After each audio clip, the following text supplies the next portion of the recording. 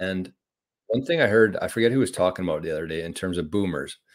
I don't think boomers, I agree with, he said that boomers aren't an age category. Boomers is a mindset.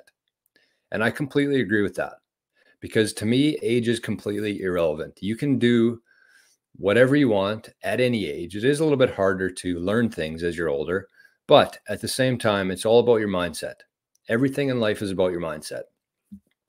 And even age is just something that humans created to track everything, right?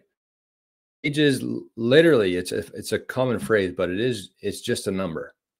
And so you can be a boomer if you're 30 years old, if you think like boomers do, but you can also be, somebody who's involved with this kind of stuff and really wants to further themselves, better themselves, and is taking advantage of technology at any age.